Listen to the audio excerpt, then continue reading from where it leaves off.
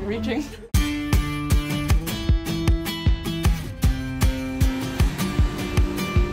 When I say the words cable car, what do you automatically think of? Cable cars! Me too! Today we're soaring, flying through the Singapore skyline to review the logistics of having a meal in the sky, find out how cable cars are maintained, ask the chef some hard-hitting questions. So they say, right, usually, when you fly in an airplane, the airplane food is like more salty or more sweet, and this is quite high up. So is that true for your too? No, actually we are not so high. We are not in the aeroplane. We can't all be winners.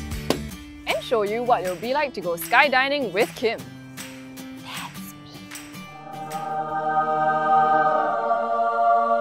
We're gonna eat quick. We're gonna have fun for now. And alfalfa just flew into my lap. Oh, this plate of beef I would like to share with you guys, the people I have beef with. The peer? The peer. Nicki Minaj for the song Super Bass. Too catchy, always imitate. My causing grievous hurt to people, but then pretending it didn't happen. My friends for abandoning me when I turned into a weeb. This is getting too real. The cable cars are attached to the cables, which then moves everyone along the line instead of what I thought was the cable cars itself were moving along the... We should speak to an actual professional. This cabin got a grip, which is a mechanical grip into the rope. It's the rope running. It's not the cabin moving. So when I was younger, my dad would like try to shake the cable car cabin when we were all inside. Is that safe? But advisable that you just sit down, enjoy our 360 view, we have a good view.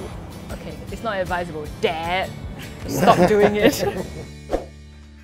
So how is cooking for people eating on land different from cooking for people who are eating in the sky? Normally in skydining, we do something straightforward. Braise or those deep fried items is easy to pick up and also can pick up in time. Sometimes we do beef but have to control very well because some people ask for doneness, all this. And if the timing and the speed different, then the doneness will be different. So it was like steak and then they ordered medium. By the time they reach maybe it might be correct. medium well. Yeah, correct. So we also avoid all this. When we plan the menu, we have to think of the easy to handle when they're in the cabin. So like the fish, we never use the fillet. We don't use the whole fish. More easy for them to eat. Oh, I see. So they don't have to like fiddle with forks and like knives. fighting on the sky. Yeah. Finishing touches are put on the dish at the finishing kitchen right next to the cable car boarding area before the staff bring it to the guests. So coordination is key here. Must be communication very well with the service staff. Normally with walkie-talkie. So how many cabin away, then he signal us, then we stand by and we dish out to make sure that our food is hot and in time inside the cabin. When fully booked, the team services 60 cable car skydining cabins in 2.5 hours. That's 60 more cabins than I have ever serviced. I think the fastest speed that we have coordinated to serve our guests.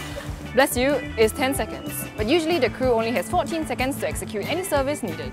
Accuracy of 100% is the requirement for skydiving service. You don't have time to rework or to miss anything.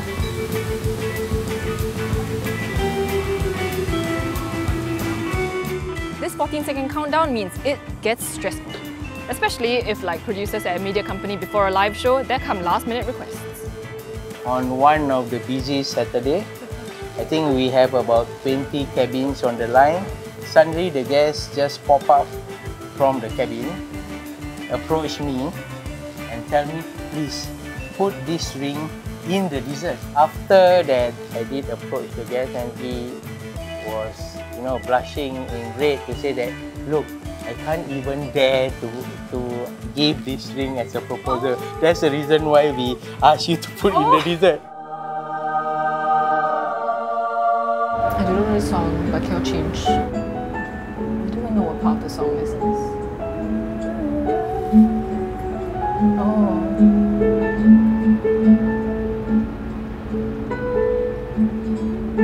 Always love you.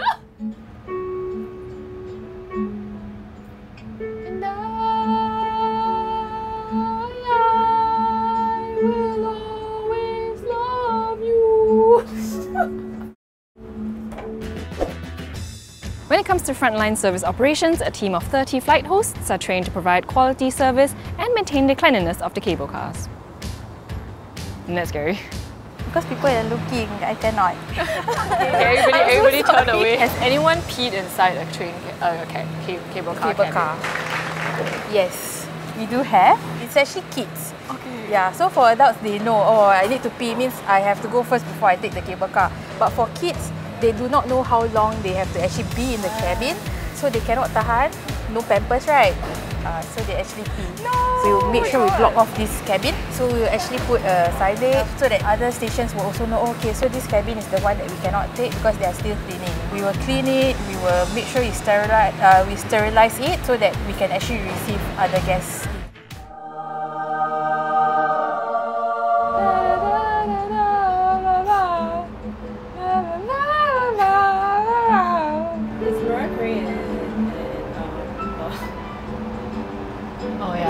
And I can drink. Oh, this song. It's Ferrero Rocher, it's Ferrero Rocher.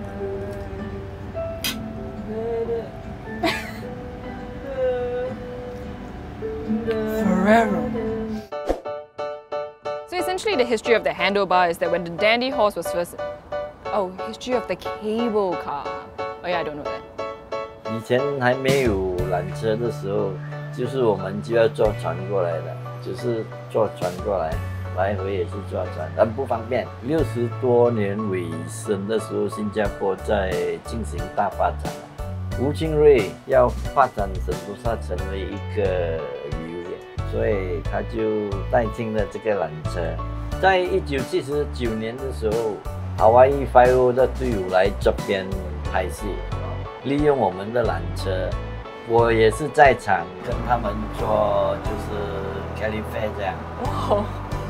所以你上过镜了因为在后面没有看到啦，就是发出一点声音啦。